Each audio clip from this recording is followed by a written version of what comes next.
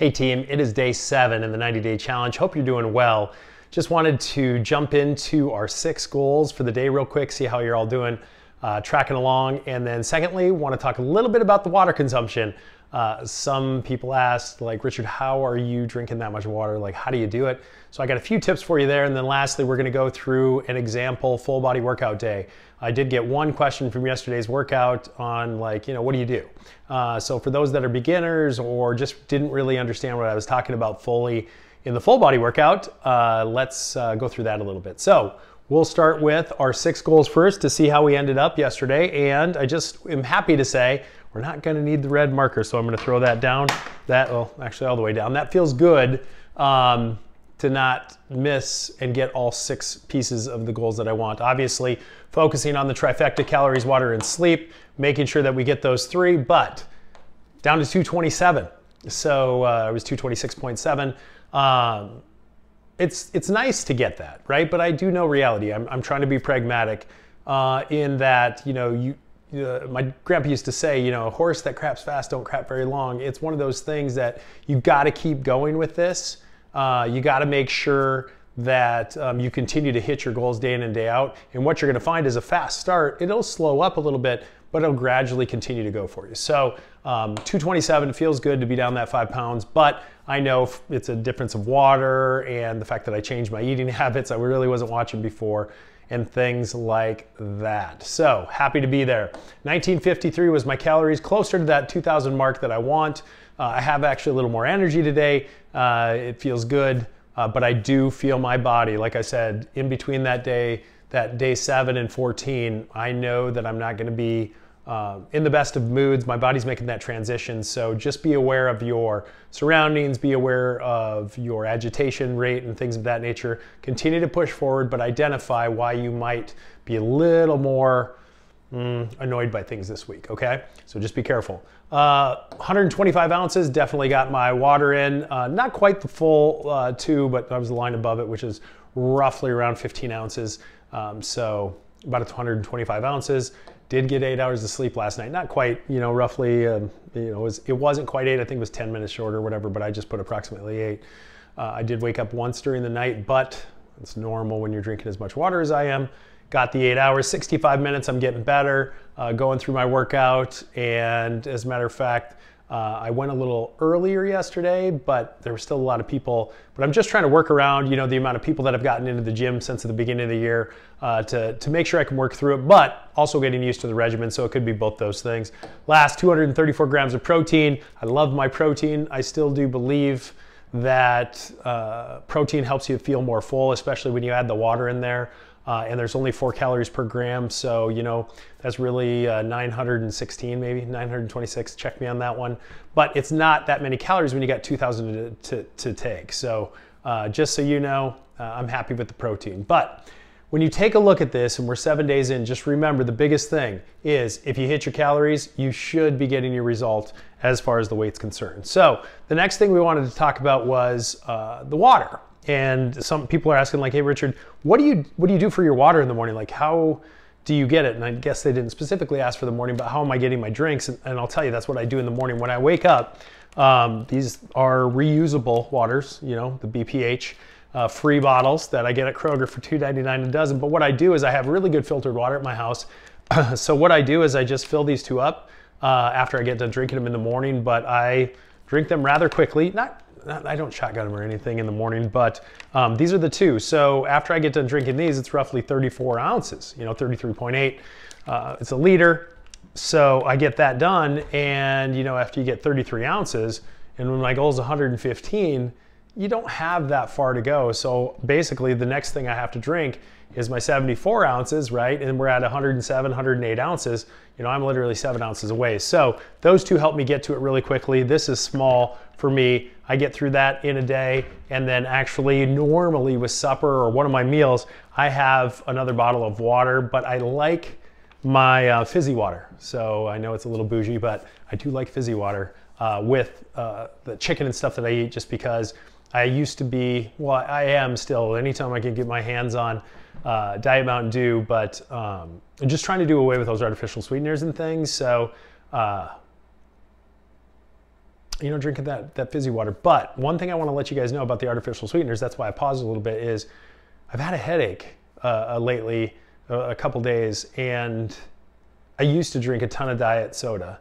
Not a ton, but drink one at least daily, maybe two with my meals. As you cut your artificial sweeteners, people say you get caffeine headaches, and I have dropped a little bit on the caffeine, so it might be one of those two things, but you also may get a little bit of a headache from cutting out those artificial sweeteners, so be careful with that as well. That's a good thing to remember. But let's jump into the total body example. Now, I'm so bad, I have to go to a gym that I don't even have a weight here, so I'm gonna maybe demonstrate some of these with the smart water. Not very smart, but I mean, you know what? These have a little bit of weight in them, a little bit of resistance if you don't have something at home.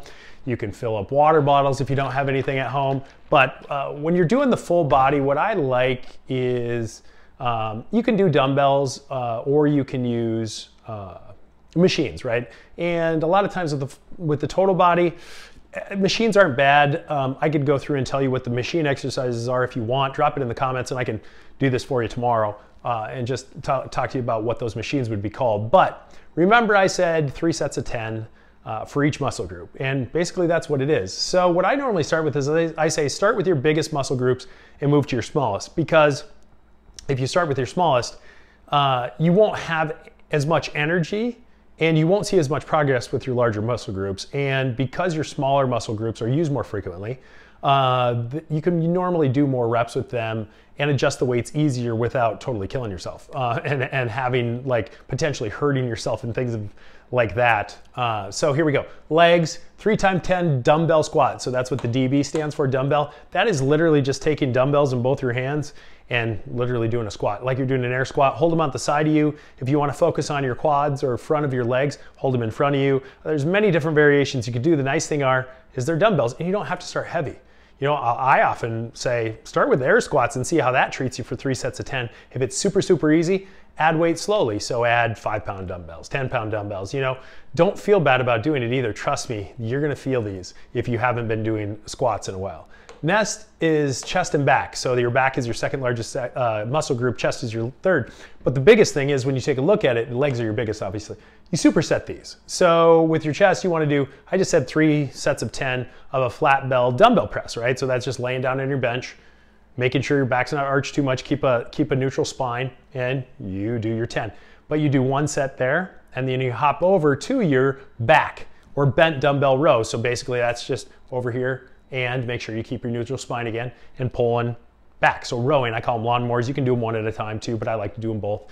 But definitely will work your latissimus dorsi. So that's a good one to do for a superset. Then I do shoulders by myself just because my shoulders are a little weaker. So I like to focus on them a little more. Baseball player, have a few shoulder injuries, so I tend to go a little slower and make sure I'm really doing my form right so I don't have any further injuries. But for this, if you have any trouble with your shoulders, you should probably stay below the plane. You shouldn't be going above head and above that kind of 90 degree right here. So make sure, and I got to do this disclaimer, I'm not a doctor, I'm not an exercise scientist, I'm nothing like that. I've just been doing this for a really long time and studying it for myself and a few of my buddies, and sometimes when people want to come along with me, I just studied this a long time, and so don't come above here if you have shoulder issues. And I still do overhead press, and I think I got a slap tear in my left rotator cuff still, just won't get it fixed. But I've had my total right shoulder replaced, and I try to do more below that plane just to make sure my shoulders stay good. And I do those by myself, right? And I would say sitting lateral raise, that's just basically sitting there. And you don't want to come all the way down to your legs and let it rest. You want to keep a little piece in there to where you get down and go here, but really go slow on the concentric. I already go 1, 2, 3, 4, and then I let it drop for 4, right? And then I go up fast and I go down slow. So make sure you're doing that. Sorry about the little bit of a gibberish that I just talked there. The next thing is biceps and triceps. So you want to superset those. So what I have here is alternating dumbbell curls. That's just how it sounds. But I would say sit and do them because what you're going to do after that is bent dumbbell kickbacks. That's basically bent. Make sure you keep that neutral spine. You can put your hand on something, but you just do exactly that, kick back and go for that horseshoe. But hopefully, and if you guys don't know what a horseshoe is, ask any one of the meatheads that you have in your gym. They'll show you their horseshoes. It's just basically the back of a really ripped tricep, and it looks like the back of a horseshoe. When you take a look at these things, though, that's pretty simple as far as movement and things. If you even need modified movements, do half squats with that, or with your do chair sits if you have to with the squats, and the chest and the back, everything, do everything assisted, push-ups on your knees. Like, there's so many modifications you can do to these. Just do your own research and go with what your body tells you. Your body doesn't lie. Now, there's a difference though. If you're a little sore, that's normal. Soreness is normal. So is it pain from soreness, or is it true like injury pain? Be able to tell the difference. Most of us can. If you can't, get into the doctor or do what you have to do to make sure. But what I've found is that I can let that soreness a lot of times be an excuse for me not to get back into the gym. So please don't do that as well. So anyway, I hope that was a good little rundown. I know I've taken a lot of time, but thank you so much for following. I definitely appreciate it. If you have any questions on this, or if you have any questions on anything related to the calories or, drinking the water, just let me know. Drop a comment. We'll go from there. But thanks so much again for following. Thanks for your support. And I hope you guys have a good rest of your day.